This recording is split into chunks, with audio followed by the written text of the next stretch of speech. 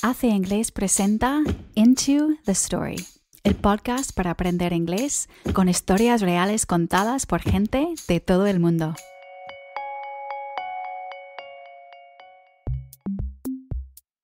Today's story is about baking sourdough bread. La historia de hoy trata sobre la preparación de pan de masa madre.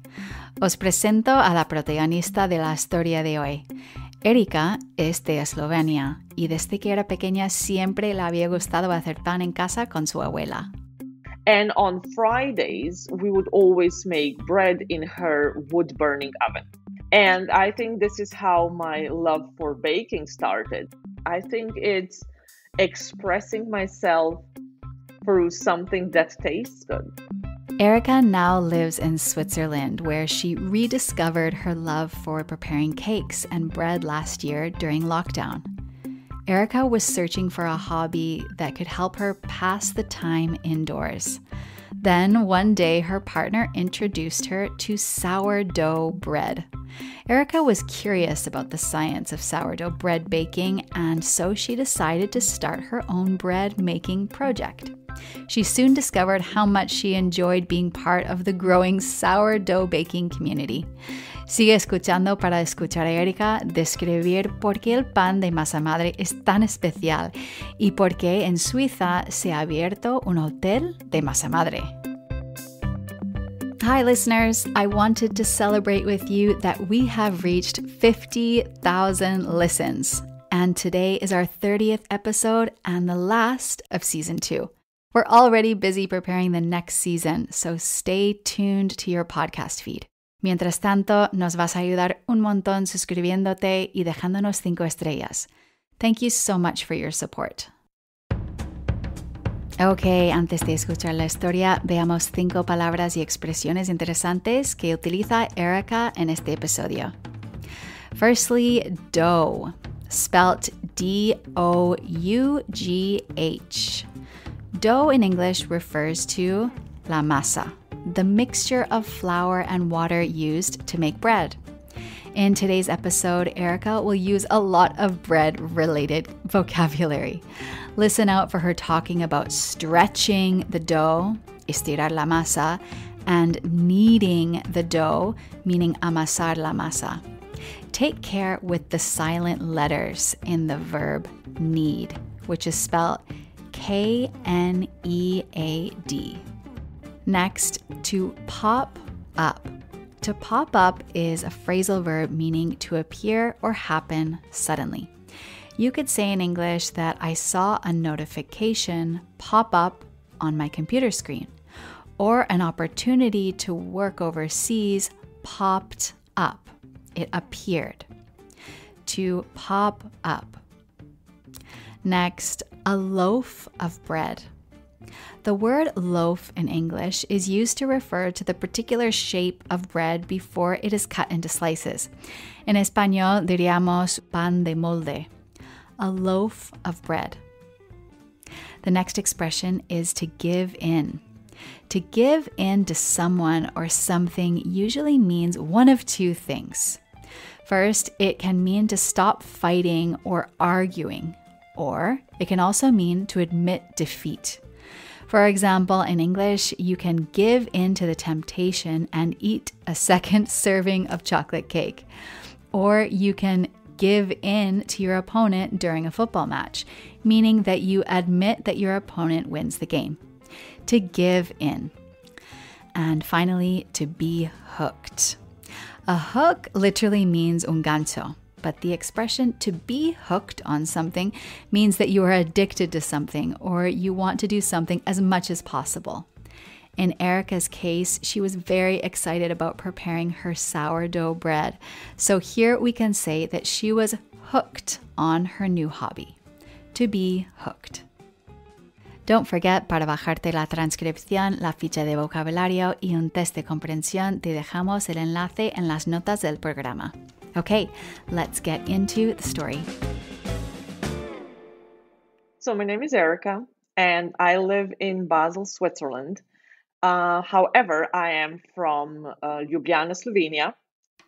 Slovenia, it's a bread eating country. We have different sorts of bread, different grain, flour combinations. And I used to bake a lot with my grandmother. Even before I went to preschool, I would stay with my grandmother during the day when my parents were working. And on Fridays, we would always make bread in her wood burning oven. And I think this is how my love for baking started. My grandmother would always give me pieces of dough for me to shape, and those would then be my little breads. She would teach me how to stretch the bread, how to knead the bread.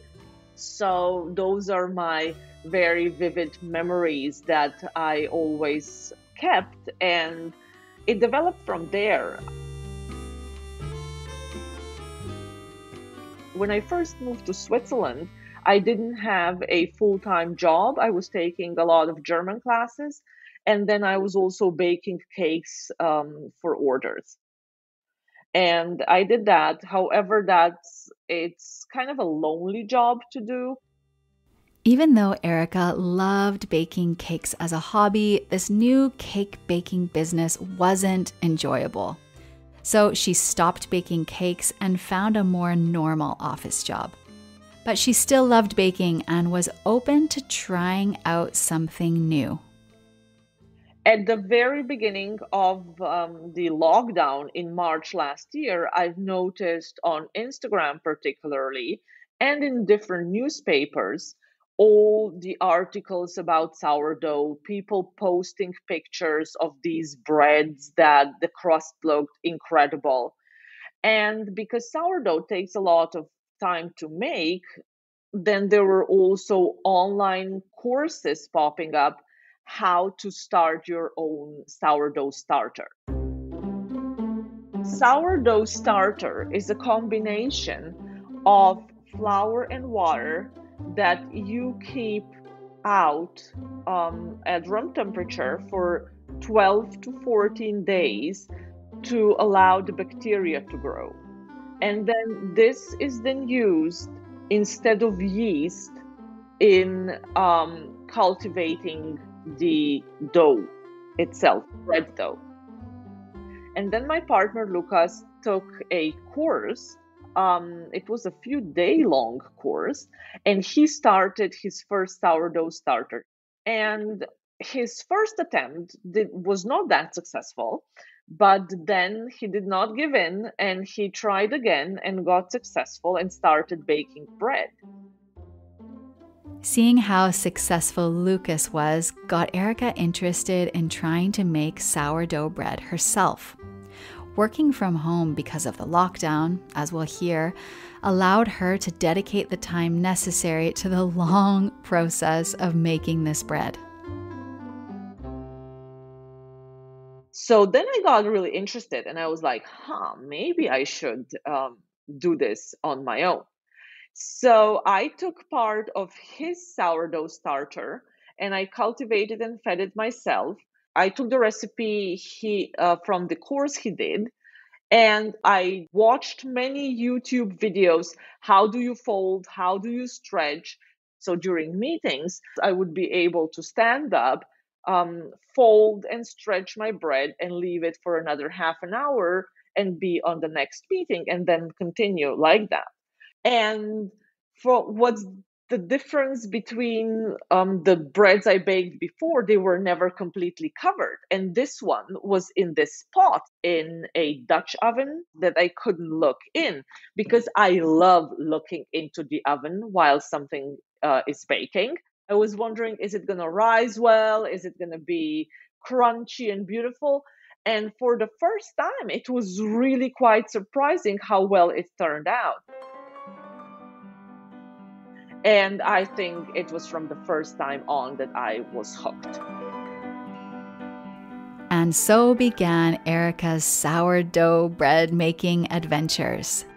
She started experimenting with recipes. She tried adding nuts and seeds and even tested out different flours to see how they changed the texture and taste of the bread. Erika soon discovered that she wasn't the only person excited about sourdough bread. There was a whole community of bakers out there.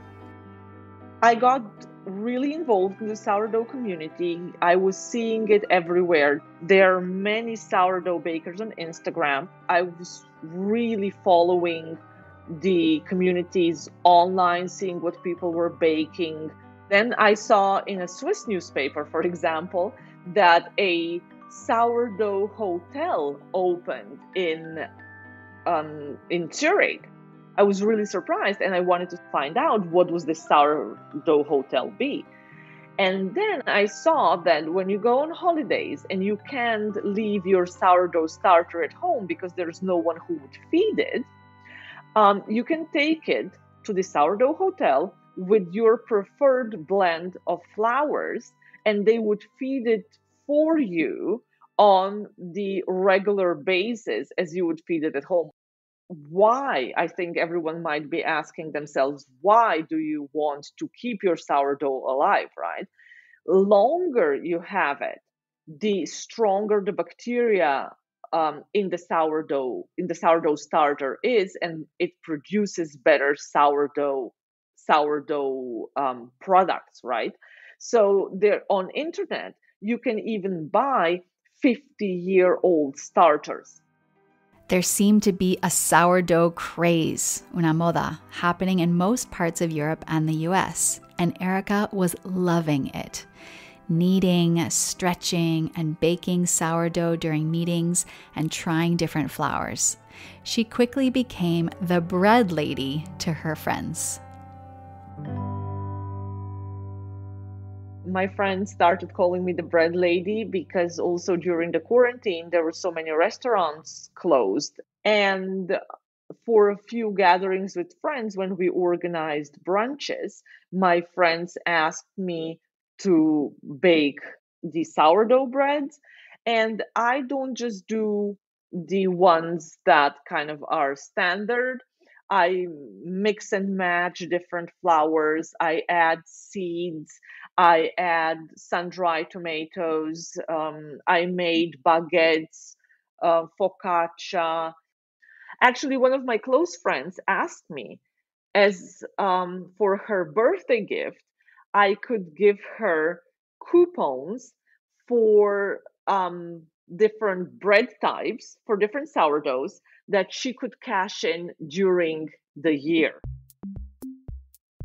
I definitely find a lot of gratification baking bread. I like the whole process. I think it's expressing myself through something that tastes good. Because giving bread or giving cakes, it's all the same for me. It's making my friends and people around me happy. We hope that listening to this podcast about delicious bread made you feel hungry. Nowadays, Erika is still in Switzerland experimenting with new and wonderful sourdough bread recipes. As you can imagine, she was so excited to share her detailed knowledge, so we have prepared a little bonus section for those of you who are interested in learning why this bread is so special. What's different about sourdough in comparison to yeast bread is that it's also baked in a Dutch oven, which is a metal pot that is heated up at a very high temperature. And the bread is then tipped into it, covered with the lid so that it protects its moisture and that the crust gets very crunchy. And it's baked for about 40 minutes at 230 degrees. And it produces very crunchy crust. And sourdough, it's actually easier to digest. And people who might have different intolerances, they digest sourdough much better than bread with yeast. And sourdough stays fresh for a really long time. It stays really fresh for about 5 days, which is definitely a plus, and I think why it's so popular. And its crunchiness. There's nothing better than cutting this freshly baked, crunchy crust. And that's all for season 2 of Into the Story. Si has empezado a escuchar hace poco, tienes 30 episodios con sus transcripciones, vocabulario clave y test de comprensión ahora en la web aceingles.com. Te dejamos el enlace en las notas del programa. Okay, until next time, we hope that you have a good time, or at least a good story to tell.